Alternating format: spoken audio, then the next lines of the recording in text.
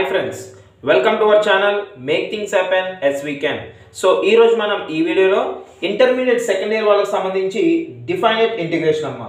So ఈ definite integration మనకి ఏదైతే ఉందో ఈ చాప్టర్ కి సంబంధించి already I have uploaded part 1.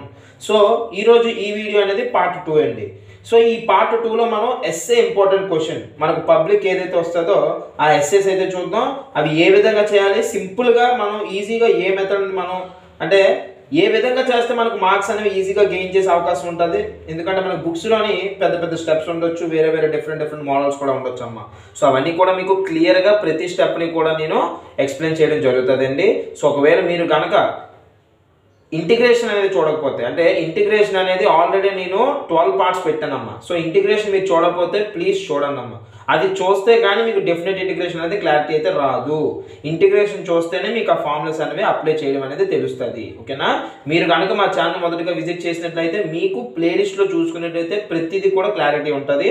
అక్కడ మీకు ఇంటిగ్రేషన్ అవ్వచ్చు, అంటే మ్యాథ్స్ 2B అవ్వచ్చు, 2A అవ్వచ్చు, ఫిజిక్స్ అవ్వచ్చు, కెమిస్ట్రీ అవ్వచ్చు, అన్నిటికీ సంబంధించి ప్రతివి కూడా మేమైతే అప్లోడ్ చేస్తున్నాం. ఒకవేళ మీరు చూడకపోతే చూడండి అమ్మా.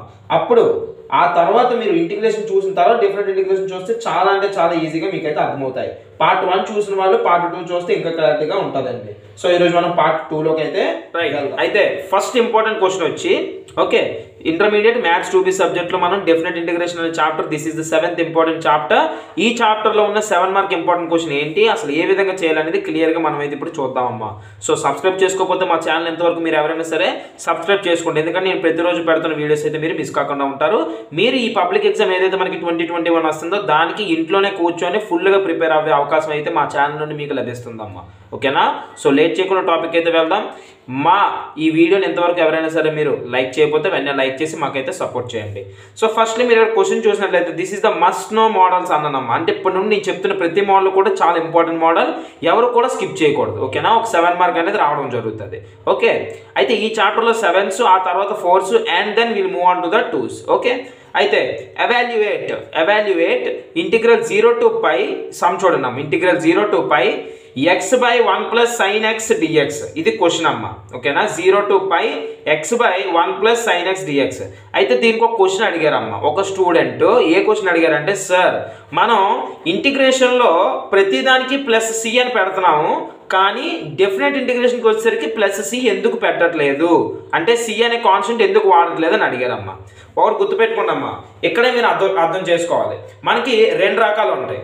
ఒకటి ఇంటిగ్రేషన్ అంటే ఇండెఫినెట్ ఇంటిగ్రేషన్, ఇంకొకటి డెఫినెట్ ఇంటిగ్రేషన్. ఇండెఫినెట్ ఇంటిగ్రేషన్ అన్నా ఒకటే. అంటే ఈ ఇండెఫినెట్ ఇంటిగ్రేషన్ అంటే అర్థం ఏంటంటే, మనకు ఇన్ఫినిటీ అంటే ఒక పర్టికులర్ వాల్యూస్ మధ్యలో రేంజ్ అనేది మనకి ఇవ్వరు కాబట్టి అంటే మనం ఏ వాల్యూ కనిపెట్టినా సరే దానికంటూ ఒక అప్రాక్సిమేట్ వాల్యూ మనం కనిపెట్టలేము. ఓకేనా? ఎందుకంటే it is not definite. Indefinite అంటే అర్థం తెలుసు కదా మీకు, డెఫినెట్కి ఇండెఫినెట్కి. డెఫినెట్ అంటే పర్టికులర్ వాల్యూ అమ్మ, ఇండెఫినెట్ అంటే నాట్ పర్టికులర్. సో మనం ఏదైనా కనిపెట్టామంటే దానికి +c అని ఎందుకు పెడతామంటే మనం కనిపెట్టింది అప్రాక్సిమేట్ వాల్యూ కాదు కాబట్టి దానికి +c అంటే కాన్స్టెంట్ కూడా ఎంతో కొంత దానికి రిక్వైర్ అంతా యాడ్ అవుతుంది అని అర్థం అనమాట. ఓకేనా? అది ఇండెఫినెట్ కాబట్టి కాన్స్టెంట్ అనేది అందుకు పెడతాం. When it comes to definite integration you should not put c, because మీకు డెఫినెట్ వాల్యూ తెలుసు. ఎందుకంటే ఇప్పుడు చూడండి, ఈ సమ్ ఉంది డెఫినెట్ ఇంటిగ్రేషన్లో 0 to π అనేది పర్టికులర్ వాల్యూ ఇచ్చాడు. అంటే రేంజ్ అనేది ఇప్పుడు 0 నుండి π వరకే మనకి ఇక్కడ ఇంటిగ్రల్ చేయాలని అర్థం అనమాట.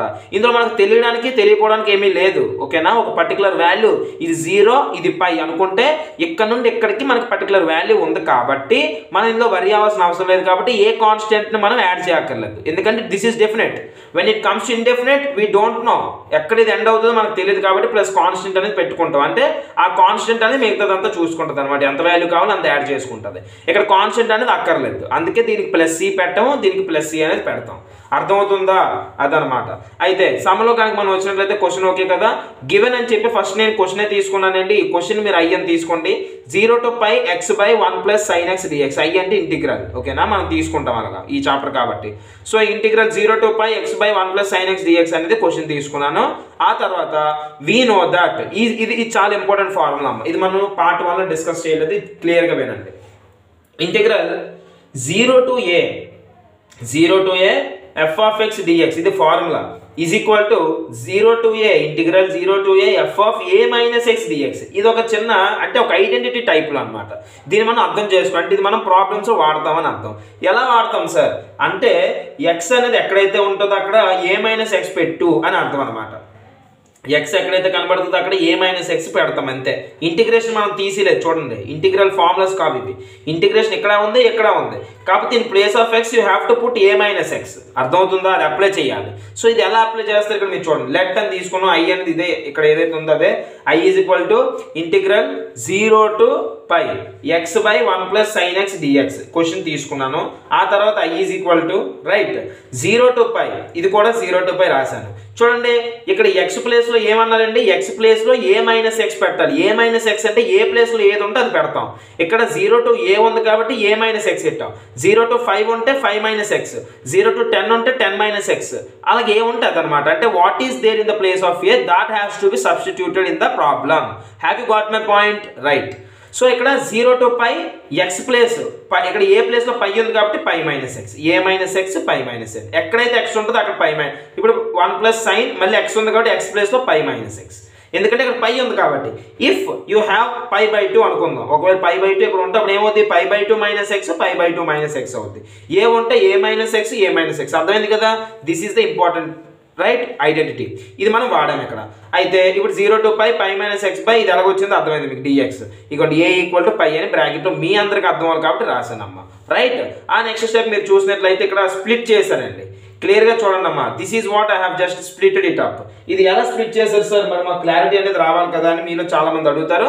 సో ఇది ఎలా స్ప్లిట్ చేసామని ఇప్పుడు మీకు చూపిస్తాను. క్లియర్ గా చూడండి అమ్మా. చాలా సింపుల్ అమ్మా, ఇవన్నీ కూడా మనం చాలా సింపుల్ గా మనమైతే చేయొచ్చు, మీరు వరి అవడానికి అయితే ఏమీ లేదు. ఇప్పుడు చూడండి జస్ట్ నార్మల్ గా మనకు a minus B by okay a minus B by 1 plus sign π minus X ఉందని అనుకుందాం. సింపుల్ గా నార్మల్ గా చెప్తున్నాను, ఓకేనా? నార్మల్ గా పైన ఏంటంటే పైన a మైనస్ బి ఉంది. సో దీని అర్థం ఏంటి, a by 1 plus sign π minus X minus B by similar గా రాస్తాం. దీని అర్థం ఏంటమ్మా, we have just splitted it up. A minus B ఉంది కాబట్టి ఏకి కింద డినామినేటర్ చెందుతుంది, బికి కూడా కింద డినామినేటర్ చెందుతుంది. దీన్ని స్ప్లిటింగ్ అంటారు, ఓకేనా? అలాగా మనం స్ప్లిట్ చేసాం. ఇక్కడ చూడండి క్లియర్ గా, ఇక్కడ మీరు అబ్జర్వ్ చేసినట్లయితే ఇలాగే ఏ మైనస్ బి అనుకోండి, pi minus X, pi by 1 plus sine pi by X minus X, అంటే ఈ పై బై ఇది చేసాము, ఎక్స్ బై ఇది చేసాము, అంటే స్ప్లిట్ చేసాం. ఇంటిగ్రేషన్ ప్రతిదానికి సపరేట్ గా స్ప్లిట్ చేసిన తర్వాత అప్లై అవుతుంది కాబట్టి ఇక్కడ కూడా ఇంటిగ్రల్ అప్లై అయింది, ఇక్కడ కూడా ఇంటిగ్రల్ అప్లై అయింది. అర్థమవుతుందా? అది. సో ఇక్కడ మీరు అర్థం చేసుకోవాలి ఇంకొక పాయింట్ ఏంటి అంటే, పై అనేది ఓకే బాగానే ఉంది, పై వాల్యూ 180 అమ్మ. పై వాల్యూ ఎంత అండి, 180 plus 1 plus sine pi minus X. ఇది మళ్ళీ మీరు గుర్తుపెట్టుకోవాల్సిన point. Sine pi minus X అంటే సైన్ 180 మైనస్ ఎక్స్ అమ్మ. ఇది మీకు ఫస్ట్ ఇయర్ లో trigonometric up to transformation chapter గుర్తుందా, అందులో వస్తాయి. సైన్ 180 మైనస్ థీటా వస్తాయి కదా, అలాగనమాట. So sine pi minus X నే నేను ఇక్కడ మళ్ళీ మీకు క్లారిటీగా పై మైనస్ ఎక్స్ అంటే sign 180 minus X, sign 180 minus X అంటే సైన్ ఎక్స్ అమ్మ. ఇవి ఎలా సార్ మరి వస్తాయి మాకు అంటే, ఇవి మీకు ఆల్ సిల్వర్ టీ కప్స్ అనేది రావాలి, అది వస్తేనే మీకు ఇది వస్తుంది, ఓకేనా? సో అదైతే మీరు నేర్చుకోండి. మీకు ఒకవేళ అది రాకపోతే కమెంట్ చేసినట్లయితే నేను దాని మీద వీడియో కూడా చేస్తాను, ఓకేనా? సో ఇక్కడ సైన్ పై మైనస్ ఎక్స్ లో మీరు ఏమేయచ్చు, సైన్ ఎక్స్ వేసుకోవచ్చు. అలాగే ఇక్కడ కూడా sine pi minus X ఏమేయచ్చు, sign X వేసుకోవచ్చు. సైన్ ఎక్స్ వేసిన తర్వాత ఏ స్టెప్ అవుతుంది అండి, సింపుల్ గా ఇదిగోండి ఇది వచ్చింది. I is equal to integral 0 to by pi dx by 1 plus కింద sin pi minus x place లో I have put x sin x అనమాట, మైనస్ సైన్ అంటే అది నెక్స్ట్ స్టెప్ ఇది, ఓకేనా? మార్చేసాం ఇప్పుడు మనం ఇక్కడ ఈ రెండు కూడా దాని ప్లేస్ లో ఈ రెండు పెట్టేసాం, ఎందుకంటే అదే వచ్చింది కాబట్టి. నెక్స్ట్ ఇక్కడ మీరు అబ్జర్వ్ చేస్తే ఇంటిగ్రల్ 0 to π అనేది x dx by 1 plus sin x అంటే ఇది ఎంత క్వశ్చన్ ఇచ్చిన క్వశ్చన్ మనం ఏమనుకున్నాం, i అని అనుకున్నాం కాబట్టి దీని ప్లేస్ లో i పెట్టేసాను సింపుల్ గా. ఇచ్చిన క్వశ్చన్ ని ఒకసారి చూడండి, ఇక్కడ చాలా మంది కన్ఫ్యూజ్ అవుతారు, మీరు కన్ఫ్యూజ్ అవ్వకండి. ఇచ్చిన క్వశ్చన్ ని అయ్యని అనుకోండి అమ్మా అన్నాను అంటే ఇది ఎక్కడైనా కనబడితే దాని ప్లేస్ ఐ పెట్టవచ్చు అని అర్థం అనమాట. సో అందుకోసమే మనం ఇక్కడ ఐ అనేది పెడతాం. క్లియర్ గా చూడండి అమ్మా, మీరు ఇక్కడ అబ్జర్వ్ చేస్తే దీని ప్లేస్ లో ఇదంతా ఐ అనమాట, అంటే ఇదంతా ఐ, ఇది కాదు ఎందుకంటే ఇది ఎక్స్ డిఎక్స్, ఇది పై డిఎక్స్, ఏంటంటే డిఫరెన్స్ ఉంది. సో ఇది అలా రాసుకున్నాం. ఆల్రెడీ ఐ అనేది ఇటు ఉంది మనకి, ఎందుకంటే ఐ ఈజ్ ఈక్వల్ టు మాత్రం మనం తీసుకెళ్తున్నాం. ఇది ఈ ఫార్ములా ఇలాగే ఈ format should be continued. So I is equal to అని చెప్పి మనం అలా వేసుకొని వెళ్తున్నాం. మళ్ళీ ఇక్కడ ఐ వచ్చింది కాబట్టి ఇంకొక ఐ వేస్తాం అనమాట. అర్థమవుతుందా? అది. సో నెక్స్ట్ స్టెప్ ఏమవుతుందండి, ఈ మైనస్ ఐ ఇక్కడ ఒక ఐ, ఈ -i వస్తే +i, i + i 2i. ఈ స్టెప్ అలా కంటిన్యూ చేశాను అంతే. ఓకేనా? 2i = ఇక్కడ మీరు అబ్జర్వ్ చేస్తే ఈ పై అనేది కాన్స్టెంట్, ఎందుకంటే పై వాల్యూ 22/7 ఆర్ 3.14 ఏదైనా అవుతుంది కాబట్టి పై కాన్స్టెంట్ కాబట్టి బయటకు వచ్చేస్తుంది. So integral 0 to π dx/1 + sin x. Constant బయటకు వస్తుందని ఎలా తెలుస్తుంది అంటే ఇంటిగ్రేషన్ చూసిన వాళ్ళకి తెలుస్తుంది. ఇంతవరకు మీరు ఒకవేళ ఇంటిగ్రేషన్ చూడకపోతే మా ఛానల్లో ప్లేలిస్ట్లో మీరు చూడండి. ఓకేనా? Next 0 to π dx/1 + sin x. Next ఇంకేంటమ్మా మీరు ఇక్కడ అబ్జర్వ్ చేసినట్టయితే క్లియర్గా 2 అనేది 2i ఇటు ఉంది. ఈ 2iలో i ఇటు ఉంచేసుకొని 2 ఇటు పట్టుకెళ్ళిపోతే ఇక్కడ మల్టిప్లికేషన్ కాబట్టి ఇటు వెళ్తే డివిజన్ అవుతుంది కాబట్టి ఆ π/2. ఓకేనా? ఈ 2 ఇటు వెళ్ళిపోతే π/2 integral 0 to π dx/1 + sin x అంతా మామూలే. ఇప్పుడు మళ్ళీ π/2 ఉంది, 0 అంతా సేమ్ అలాగే ఉంచాను. dx/1 + sin x ఉంది. ఇక్కడ మీరు అబ్జర్వ్ చేస్తే dx/1 + sin x. ఈ 1 చూడండి, dx/1 + sin x అంటే అర్థం ఏంటి? 1/1 + sin x ఇంటూ dx అని అర్థం. So 1/1 + sin x into rationalise చేసాం అనమాట. అంటే దీన్ని అంటే ప్లస్ ఉంటే మైనస్ తో చేస్తాం, మైనస్ ఉంటే ప్లస్ తో చేస్తాం. మల్టిపుల్ అండ్ డివైడ్ విత్ అన్నట్టు అనమాట. మల్టిపుల్ అండ్ డివైడ్ విత్ చేయాలి. సో 1 + sin x కి 1 - sin x/1 - sin x plus దగ్గర మైనస్ పెట్టి 2 ఇంటూలు చేసేస్తే సరిపోద్ది, బై ఇంటూ చేస్తే సరిపోద్ది. సో ఇప్పుడు మీరు ఇక్కడ అబ్జర్వ్ చేస్తే 1 × 1 - sin x 1 - sin x by 1 + sin x into 1 - sin x. ఇది కనుక మీరు అబ్జర్వ్ చేస్తే a + b into a - b లో ఉంది. ఇది దీనికి ఫార్ములా ఏంటి? a² - b². కాబట్టి సింపుల్ గా 1 అనేది a², 1² 1 మైనస్, ఎందుకంటే -b² కాబట్టి -b² అంటే sin² x dx. అప్పుడు మీకు π/2 integral 0 to π 1 - sin x/1 - sin² x dx అనేది వచ్చింది. సో పైన 1 - sin x ని అలాగే ఉంచుతాం, కింద 1 - sin² x ని cos² అని రాసుకుంటాం. ఎలా సార్ రాసుకోవాలి మరి మాకు తెలీదు అని మీరు కనుక అనుకున్నట్లయితే మనకు 10th క్లాస్లో 3 ఐడెంటిటీస్ ఉన్నాయమ్మా. 3 ఐడెంటిటీస్ లో ఒక ఐడెంటిటీ ఏంటి అంటే sin² θ + cos² θ = 1. అర్థమవుతుందా? సో sin² θ + cos² θ = 1 అన్నప్పుడు sin² θ - 1 = -cos² θ అవుతుంది. sin² - 1 - cos² అవుతుంది. మనకి ఇక్కడ 1 - sin² ఉంది అంటే రివర్స్. అంటే ఏంటి? sin² - 1 అనేది -cos² అయితే 1 - sin² ఏమవుతుందండి? +cos² అవుతుంది, ఎందుకంటే మైనస్ తో మల్టిప్లై చేస్తాం. అప్పుడు దీని ప్లేస్ లో మీరు ఇది సబ్స్టిట్యూట్ చేయొచ్చు అనే కదా అర్థం. సో సింపుల్ గా అదే చేసాం. సో 1 - sin² ప్లేస్ లో cos² పెట్టాం. అర్థమవుతుందా? ఇప్పుడు మళ్ళీ దీన్ని a - b/x అనుకుంటే ax - b/x తెలిసింది మీకు. ఇందాక చెప్పాను కదా స్ప్లిట్టింగ్. అలాగే 1/cos² చేసాం, sin/cos² చేసాం, స్ప్లిట్ చేసాం అంతే. ఓకేనా? మధ్యలో మైనస్ ఉంది, మైనస్ π/2 అలానే ఉంచాను. అర్థమైందా? ప్రతి స్టెప్ క్లియర్ గా వినండి అమ్మ. ఇప్పుడు దీని నెక్స్ట్ స్టెప్ మనం కనుక ఇక్కడ చూస్తే క్లియర్ గా చూడండి, చాలా సింపుల్ స్టెప్స్ అమ్మ ఇవన్నీ కూడా. సో నెక్స్ట్ ఇక్కడ అబ్జర్వ్ చేయండి, π/2 ఉంది, ఇంటిగ్రల్ 0 to π 1/cos. ఇప్పుడు మీకు ఏదైతే చెప్పిన అదే స్టెప్ వచ్చింది. ఓకేనా? -0 to π చూడండి sin x/cos² x అనేది మనకు ఒకటి ఉంది. చూడండి అమ్మా, sin x/cos² x అనేది మనకి ఇక్కడ ఉంది. sin x/cos² x. cos² x అంటే 2 కాసులనే కదా, cos ఇంటూ cos అని రాయొచ్చు కదా. సో అందుకోసమే నేను ఇక్కడ మీకు sin x/cos x into cos x అని రాశాను. ఇప్పుడు మీరు ఇక్కడ అబ్జర్వ్ చేస్తే π/2 ఇంటిగ్రల్ 1/cos. 1/cos అంటే సీకెంట్ అమ్మ, మీకు ఇది తెలుసు. 1/cos అంటే సీకెంట్ కాబట్టి sec² x minus integral 0 to π sin/cos into 1/cos అని దీన్ని స్ప్లిట్ చేసుకున్నాం. మీకు అర్థమైంది కదా? sin/cos² ని sin/cos ఇంటూ 1/cos అని రాశాను. కింద 2 కాసులు సరిపోయి ఈ 2 మల్టిప్లై చేస్తే అదే వస్తుంది. Okay, in place of that you can put this. So cos² x అయిపోయింది. ఇప్పుడు sin x/cos x అంటే ఒక టర్మ్ అయ్యింది.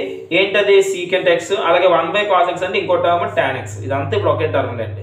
అర్థమవుతుందా? sin/cos అంటే సీకెంట్, sin/cos అనేది చూడండి sin/cos సీకెంట్ కాదు, sin/cos tan అమ్మ, 1/cos సీకెంట్ అమ్మ, కన్ఫ్యూజ్ అవ్వకండి. ఓకేనా? sin/cos ఎప్పుడు కూడా tan అవుతుంది. 1/cos అనేది సీకెంట్, 1/secant cosec. ఇవి మీకు తెలియాలమ్మా, ఇవన్నీ కూడా తెలియాలి. ఓకేనా? cos కి రివర్స్ సీకెంట్ అని, cot కి రివర్స్ tan అని, sin కి రివర్స్ cosecant అని, ఇవి మీకు తెలియాలి. అర్థమవుతుందా? దీనికి ఇప్పుడు మనం ఇది రాసుకున్నాం, dx పెట్టేసాం.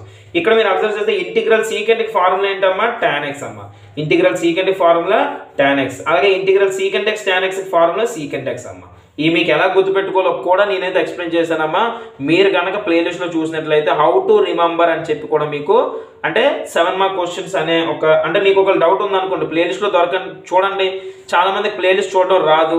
సో అలాంటి వాళ్ళు కమెంట్ చేయండి, వాళ్ళకి నేను సపరేట్ గా పెడతాను. అర్థమవుతుందా?